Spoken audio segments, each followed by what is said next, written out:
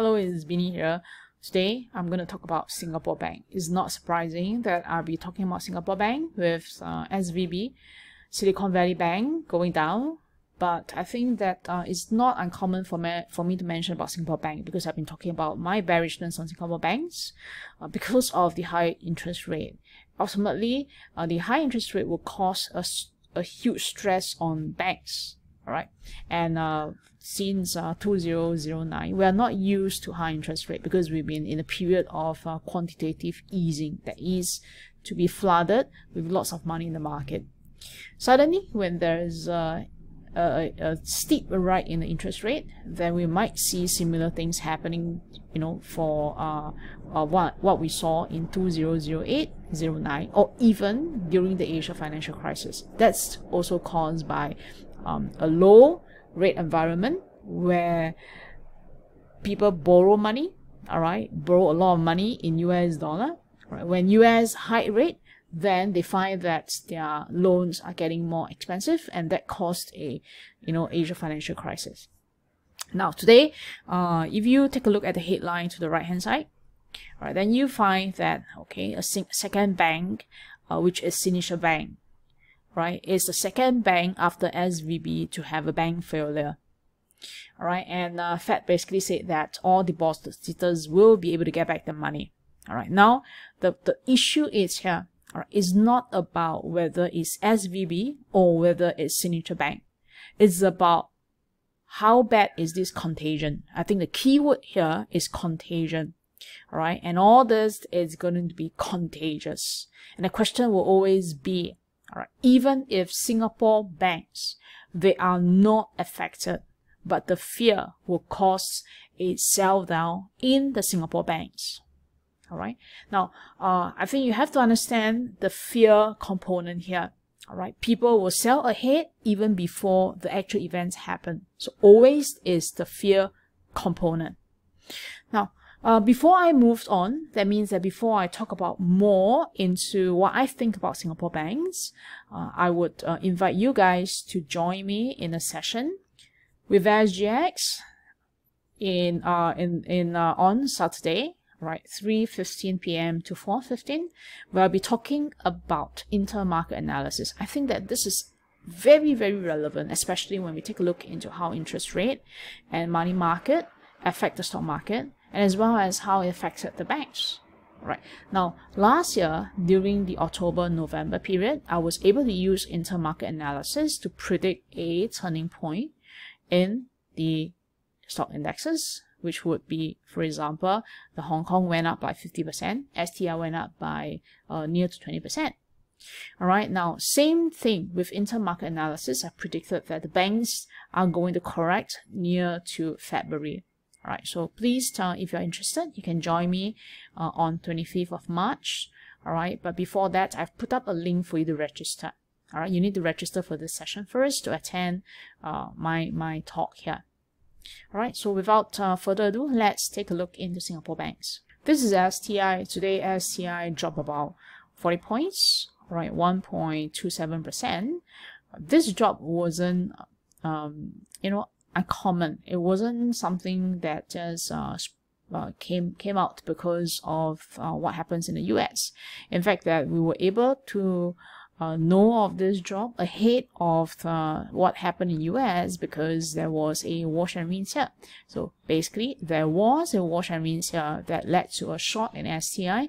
And if you ask me whether there is any sign to long here, not yet. But personally, I'm looking at a temporary pause, right, around the area of 3,070. Okay, plus minus around this area here. All right, that's about 3,070, which is this area, to 3,050.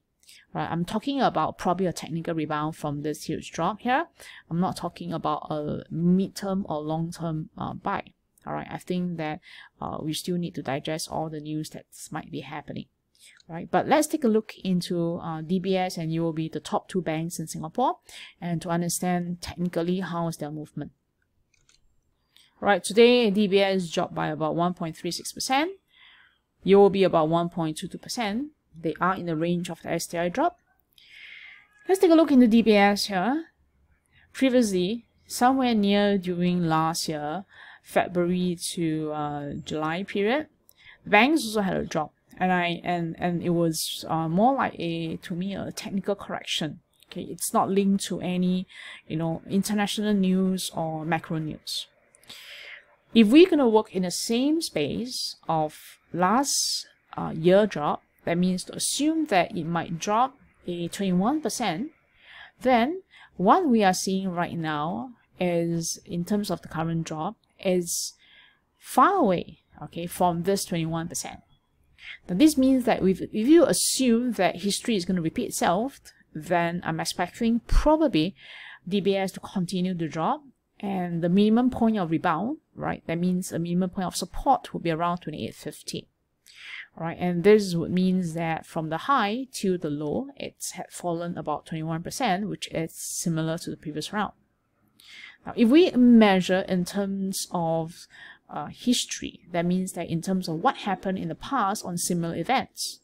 Similar events to in the past would be around 2008, 2009, and that was caused by itself the US financial issue.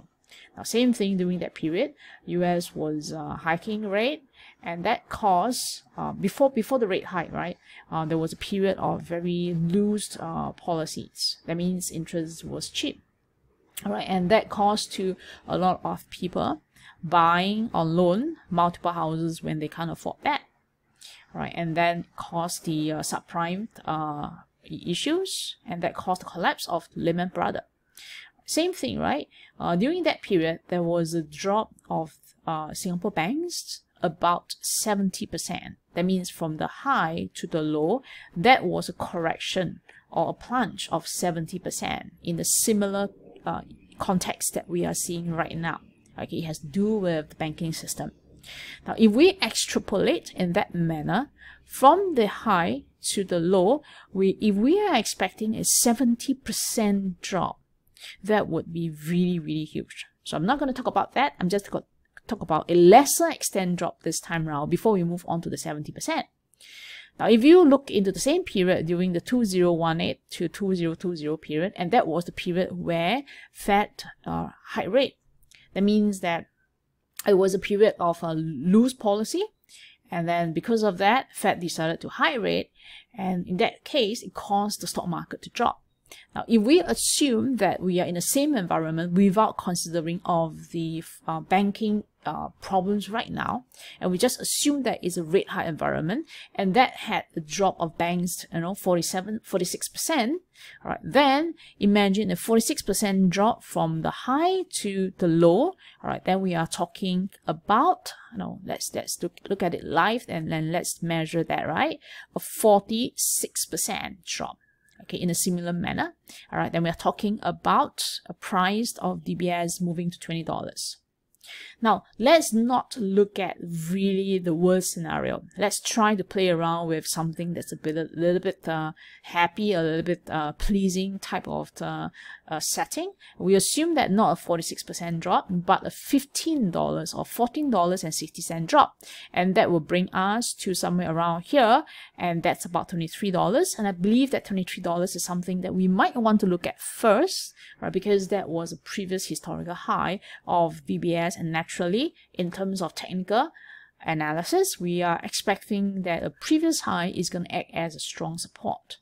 All right, so let's consider of a milder nature.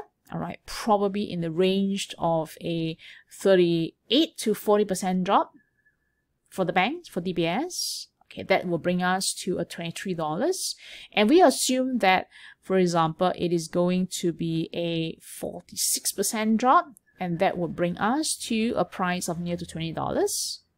Then, if we're going to expect the worst, which is a 70% drop, all right, like this here, we're going to be talking about an $11.50 range for DBS, okay, near to $11.50 to $12. All right, so that's for DBS. Let's take a look at UOB. All right, for UOB, let's apply the same simulation. Last year, during the February to July period, even up to October, it dropped a total of 22%. If I'm going to assume this as true, then coming from the recent high, I've simulated a 22% drop, we are looking at UOB at about $24.50, or in fact $25 plus or minus around that. All right, now let's take a look into in any case, that what happened during the 2018 period, where we had a series of a rate hike, and that caused the stock market to drop. UOB dropped by about 42%, or $13. Now, taking this extent here, same thing, I'm just going to map out from the high to the low, a 42%, that's around here. All right, and then probably either a $13 movement, and that's around here. Right now, what we are seeing as a commonality is that is coming near to this long-term trend line that I'm drawing here, which is about UOB into the $20 region. Okay, $20, $21 region, even $19 region. Right, so let's not assume the worst. If we assume that it's going to follow what happened during 2018, then we are talking about a possibility of UOB coming to $20 region, 19, 20, or 21. Now let's assume the worst case scenario. We're going to look at what happens in 2008, and that's about 66% drop. Now, a 66% drop is going to bring UOB to about this price here. All right, and that's about $11 and $11 plus minus around there. Or we are talking about a $16 drop. A $16 drop would bring UOB to around this place here. All right, and that's one of the recent low, and that's about $16.50 plus minus around there, 16 to 17. Okay, so few levels we have for UOB, and that's about the $20 region, the 16 to 17 region, and lastly, somewhere that I don't wish to see, and that's the $11.50 region. Right now, this video is very important because I hope that you understand that history can repeat itself, and that's where we need to refer to the past to understand what people are thinking about. Okay, I hope that this short video is going to give you an idea, right, of how price can move, right? Because previously history did show us that it can move so much in this extent here. All right, come to the end of the video. I hope that you like this video. If you like, please give a thumbs up, and as well as to subscribe, so that if there's new content, then you'll be notified of.